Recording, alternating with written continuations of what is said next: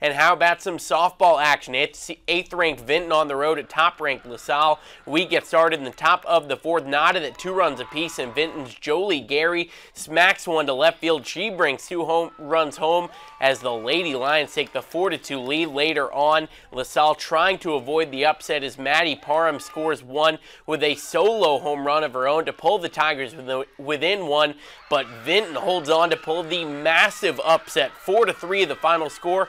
Congratulations to the Lady Lions.